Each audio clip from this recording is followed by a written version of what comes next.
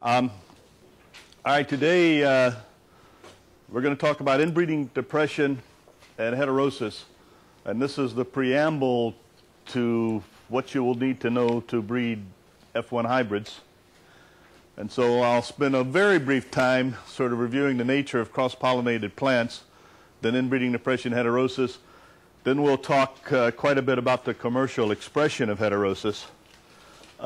George Harrison Shull in 1908 observed that when you self-pollinate lines of corn, that the plants get very, very small, and they called that inbreeding depression.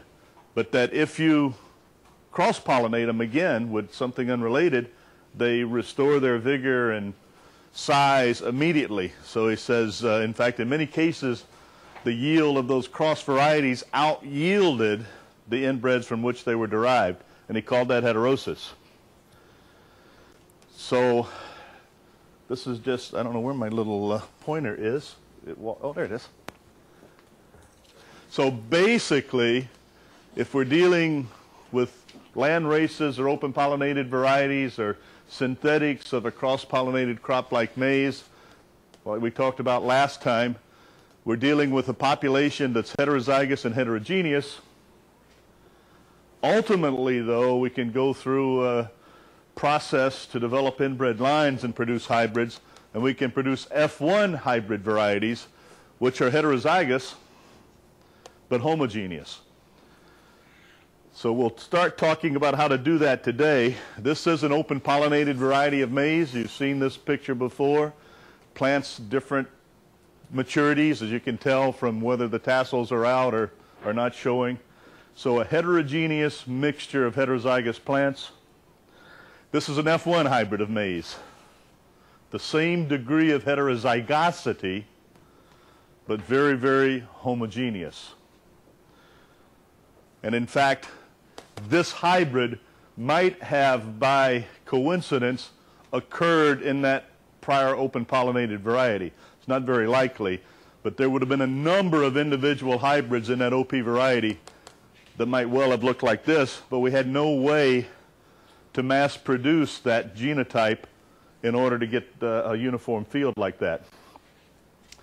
All right, so to do that, we have to inbreed. And sort of the strategy is, if you start with all of those heterozygous plants and that heterogeneous mixture, and you self-pollinate, you can reach a state of homozygosity like we have in self-pollinated crops. And you can get homozygous, true breeding individuals. Problem is, when we do that, there's a reduction in performance, and inbreeding can occur either from selfing or from crosses between related plants. And to show you how that works, well, just to show you in general, this inbreeding depression, you start with that original open pollinated variety, and each generation of selfing produces smaller and smaller and smaller plants.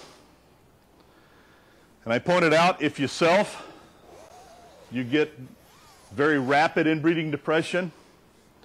If you utilize full SIB mating design, where you're actually identifying two sister plants and crossing them together, you get a little bit more slowly to inbreeding. If you're using half SIBs, where you're not controlling the pollination, you're just selecting the ears from the female plants and saying, I know the female parentage, and there's a mixture of pollen coming in, you get a slower degree of inbreeding depression. But all of these factors lead to inbreeding depression. So basically, if you start with an open pollinated variety of maize, and an individual farmer moves that variety onto his farm in his field, and he maintains his seed by selecting the best plants out of that variety each year, you ultimately get to a small population size whereby all of the plants in that open pollinated variety are related somewhat in their heritage. And so actually you're sort of contributing to inbreeding depression through these half-SIB pollinations. All right, some crops are intolerant. Alfalfa, cassava, and carrot, you start inbreeding in the first generation, you almost get no seed. They just will not take any degree of inbreeding. Maize shows severe inbreeding depression, but severe but manageable. Crops like onions, sunflowers, and cucurbits, you don't see much inbreeding depression. Of course, homozygous crops show less inbreeding depression because they're normally self-pollinated, inbred, but at the same time, those self-pollinated crops can be very, very vigorous homozygous inbred plants. So there's a little bit of a contradiction here. If a crop is normally crossbreeding or outcrossing and you inbreed, you get the depression. But somehow our self-pollinated crops have already dealt with inbreeding depression theoretically, or else they never were subjected to inbreeding depression because pure line homozygous varieties are fairly productive. Yeah. So if you started outcrossing those homozygous crops, would you get an increase in yield?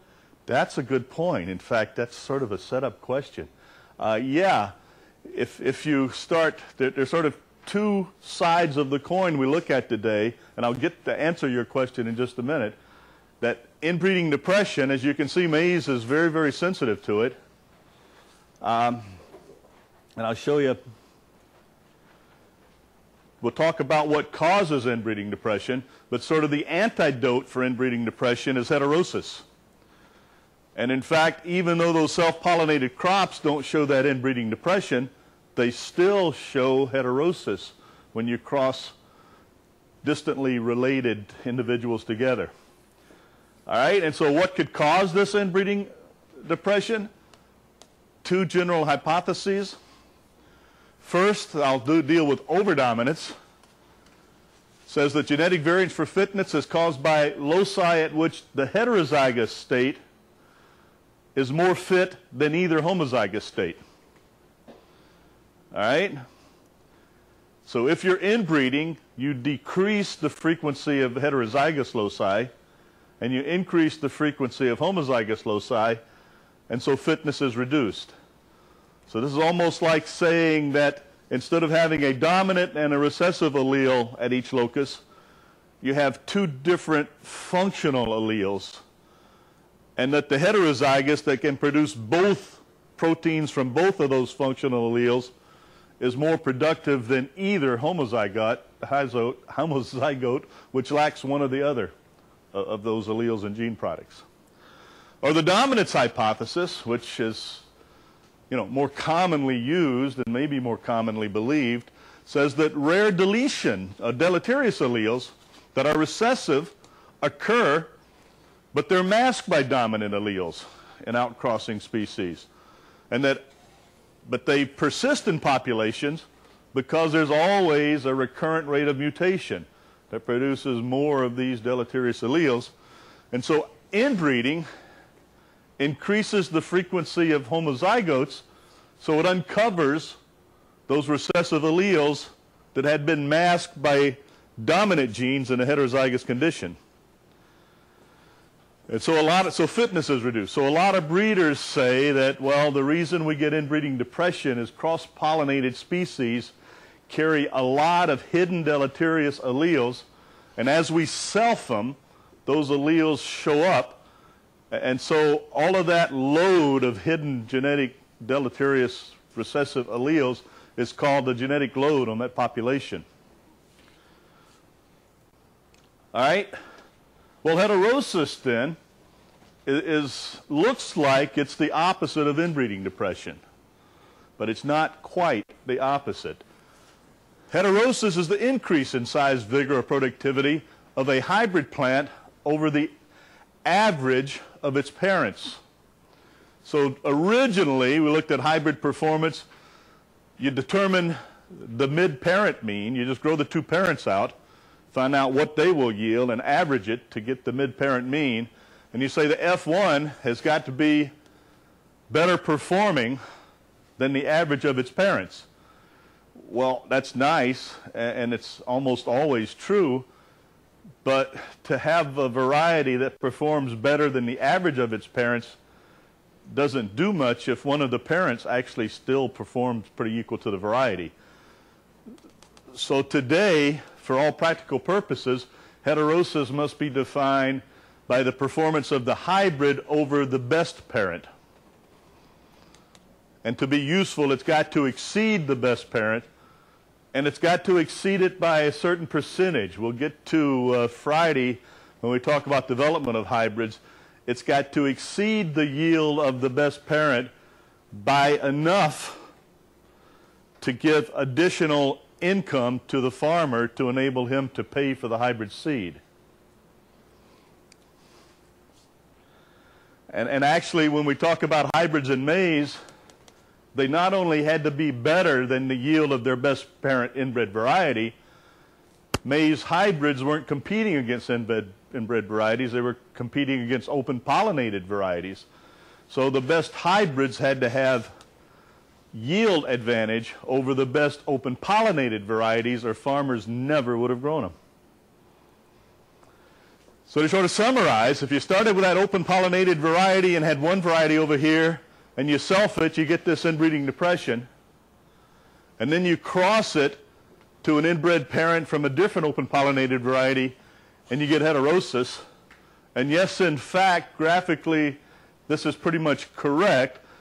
You get like inbreeding from the open pollinated variety, you go down to here, but the hybrid comes back up above the performance of those open pollinated varieties. And just some data from maize. This is the average yield of hybrids grown in the 30s, the 40s, the 50s, the 60s, the 70s, and 80s compared to, this is comparing to their mid-parent yield of their inbreds. And so you can see there's significant yield of the hybrids. And in fact, you could have done that comparison with the best parent yield and it wouldn't have been much difference. In maize, the inbreds are, most inbreds are not, particularly in these early years, were not very good yielders at all. Just to show you in a picture form, this was a very, very popular hybrid, probably in its day was planted on 60% or more of the U.S. maize acreages. B73 line, Missouri 17 inbred line, produced the F1 hybrid. Crops other than maize, look at asparagus. Parent 1 yielded pretty good, parent 2 not so good. The hybrid more than twice the yield of the best parent. In beans, parents 1 and 2 neither yielded very good. If you make the reciprocal cross here, and I don't know why they did that, but the hybrids, the yield of the hybrid was 3, almost 4 times the yield of the best parent. Of course, the problem with beans is it's difficult to make enough F1 hybrid seed to produce reliably the amounts needed for farmers to grow. If you look in some other self-pollinated vegetables, and these are self-pollinated vegetables, you can see that the average heterosis goes from 41%, doesn't do much to add solids to tomatoes, but 41, 15, 80, 29, 28, or 6. And look at the range of heterosis between different crosses between different self-pollinated lines of those vegetables. When doing these calculations, are you referring to a hybrid between 2 already defined varieties, or a hybrid between 2, after doing a selection process, you achieve a plant that because of the inbreeding depression is already down, and then calculate that compared to the... Well, actually, we do some of both. When we're dealing with crops that are normally cross-pollinated, and we self them to get inbreeding depression, and then produce a hybrid, yeah, academically you can compare the yield of the hybrid to those small inbreds, but in a crop like maize, that doesn't sell you any hybrids. So when we self and get those very weak inbred plants and then produce hybrids, we have to compare the hybrids to the best open pollinated varieties or the best varieties farmers are growing. If you have a self-pollinated crop like rice or sorghum, where the farmer's already gone through, or they never went through that inbreeding depression, they're inbred pure lines that are fairly good performers, and you make a hybrid, then it's very, very meaningful to compare the hybrid yield to those parent varieties. And that's what's done here. This is, we would have had inbred varieties of tomato, peppers, eggplant, beans, peas, or lettuce that were being grown, and you cross different inbred varieties, and this is the amount of heterosis you get. So you know, it sounds like you can't lose. I mean, you've already got a good producing pure line variety, and you mean I cross it onto another pure line variety and I can get up to 80% heterosis? Yeah. It works like that. So how does heterosis work? And quite frankly, we don't know. But we're learning more and more about it. There are three possible causes: dominance, overdominance, or epistasis. So wait a minute, right there, that gives us a little bit of a dilemma. Because when we're breeding our self-pollinated crops, you know, I've already told you the only reliable type of genetic variance that you can count on from generation to generation is what?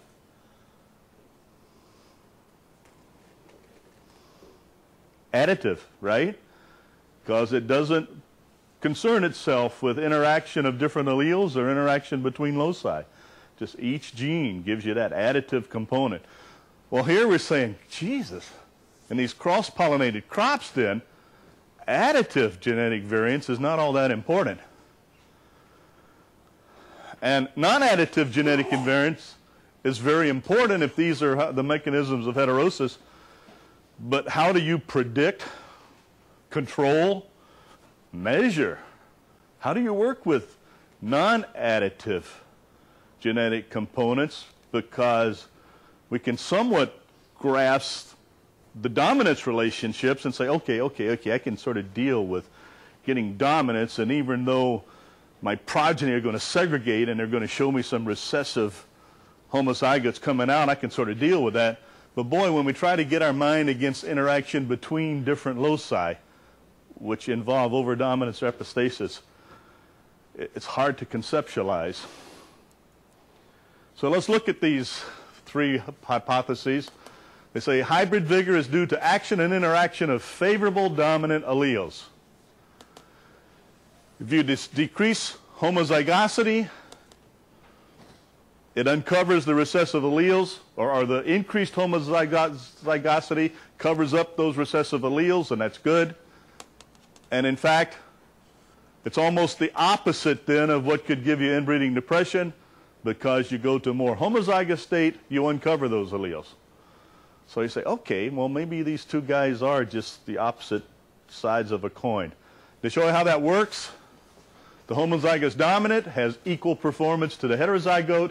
They're both greater than the homozygous recessive. And if you say that big A is 10, then the heterozygote's 10, and little a is 0.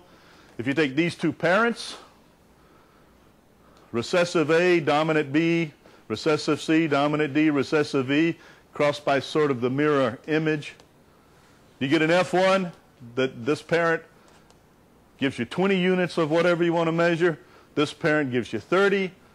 The F1 has a dominant allele at each of those 5 loci, so it gives you 50.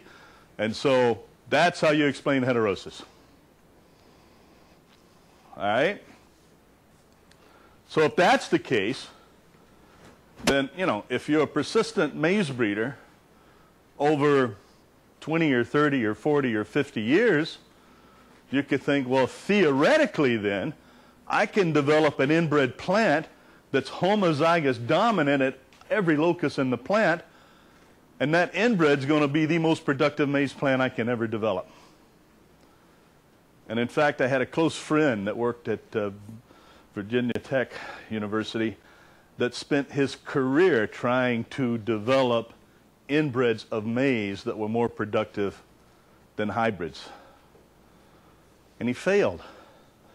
And all of a sudden, the maize breeding world started saying, well, wait a minute.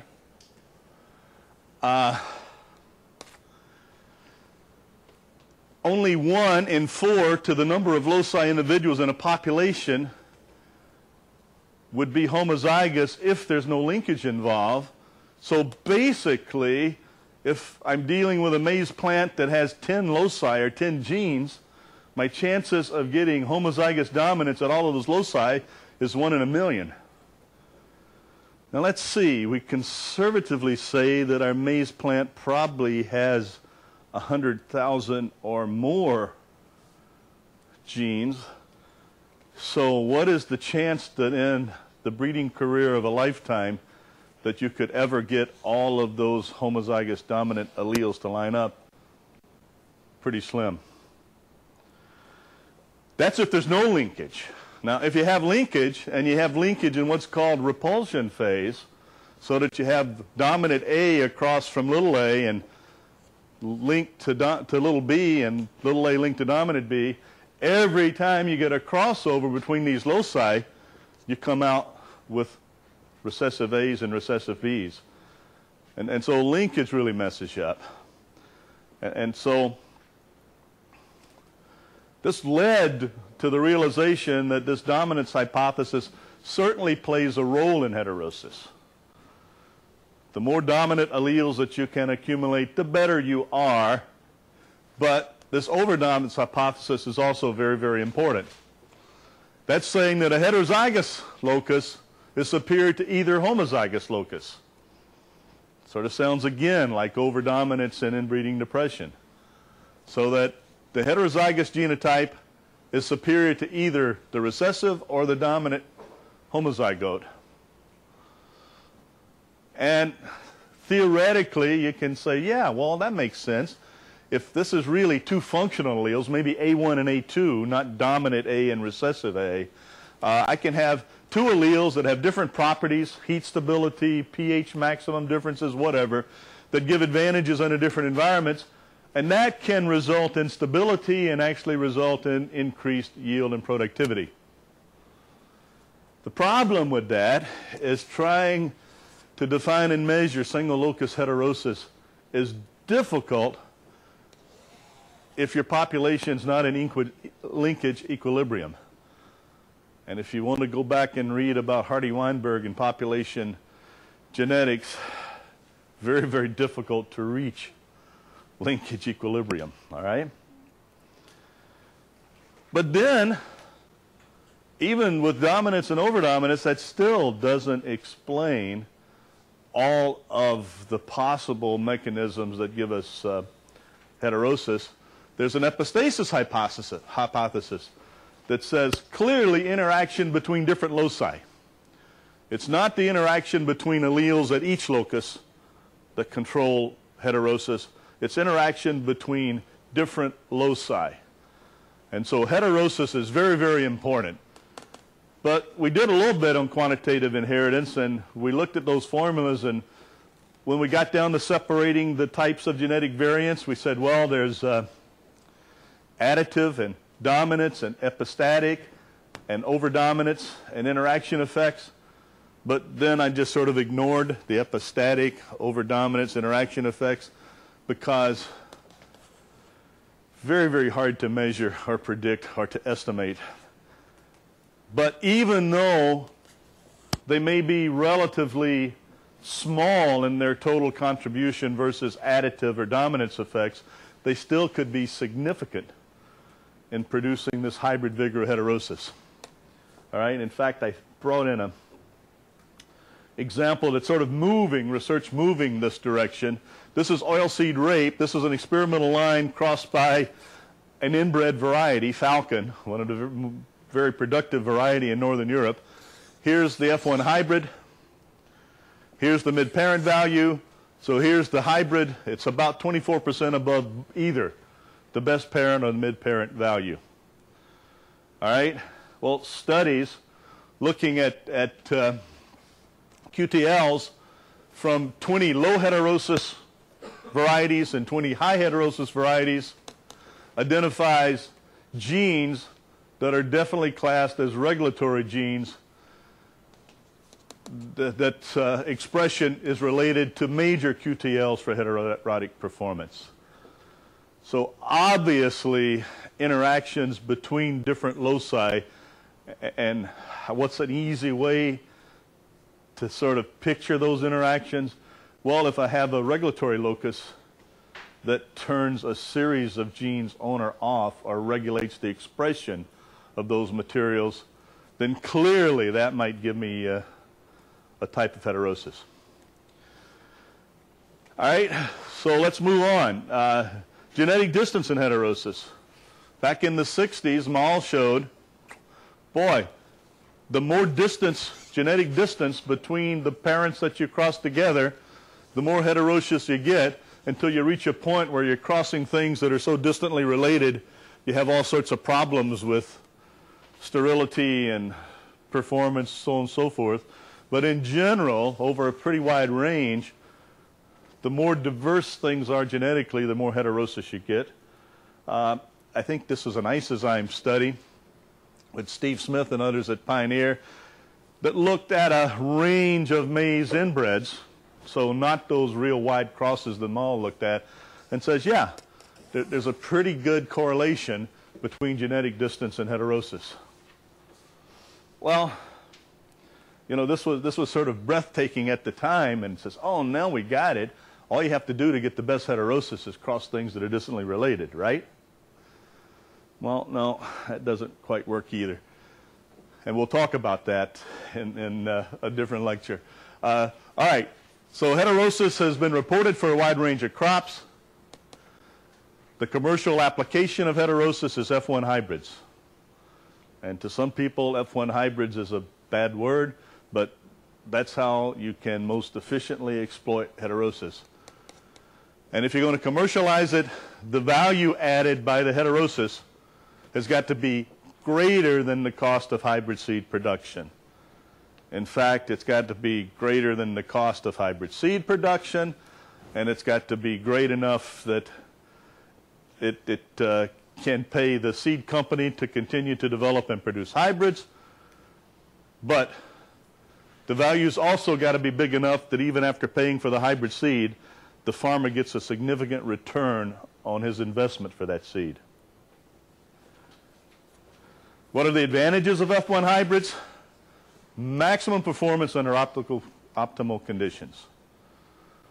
I mean, very few crops can you find another type of variety that will outperform the best F1 hybrid variety under optimal conditions. But stability of performance under stress conditions. And I've seen a lot of people saying, well, you can't recommend hybrids for developing countries because hybrids are racehorses. They're finicky. You put them under stress conditions, they fall apart.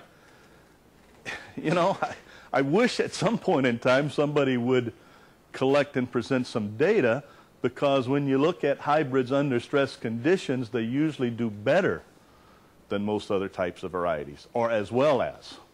So a lot more stability. You can get uniformity of maturity in plant types, which certainly helps mechanize your agriculture. And if we're going to be productive in agriculture, we need mechanization. I mean, let's face it, human labor is becoming more and more expensive, and it's just doesn't get the job done. Machines can do it more efficiently. It gives you proprietary control of your parents and the pedigrees of those hybrids.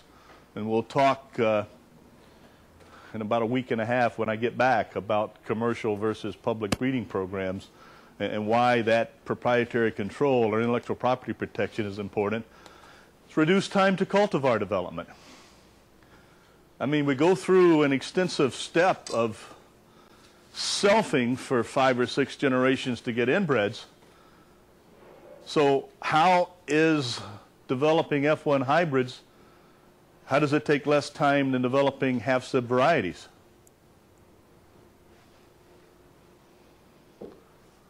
Well, when you go through half-sib production again with non-viands, you'll find that every time you do that selection part of recombination selection, you have to do it under conditions under which the farmer is going to grow that crop. So you can have 1 generation of selection per year. When you go to inbreds to produce hybrids, It's almost like, it's not a copy of, it's the original that single seed descent was copied from. You can go through several generations of inbreeding per year because you're really not evaluating those inbreds to be grown under farmer conditions when you finally get back to the F1 hybrids.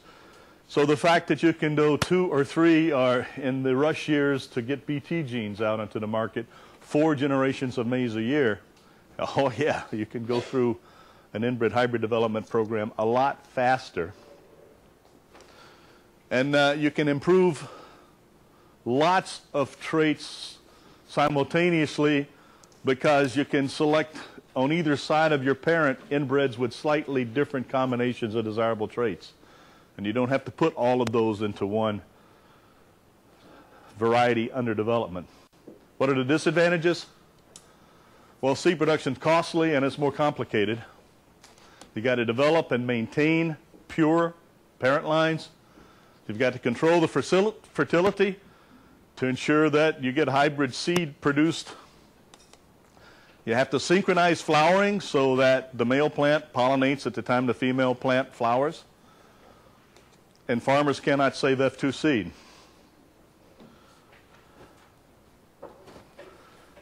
Do hybrids work? Well, here's what the best farmers and public maize breeders in the U.S. were able to accomplish with selection of improvement in open pollinated varieties from 1866 to about 1930. As you can see, improvement of varieties was flat line. There were some variations from year to year to year, but basically we didn't make a lot of gains. In the 30s, starting with double cross hybrids and then single cross hybrids, maize breeders finally started producing some increases in productivity.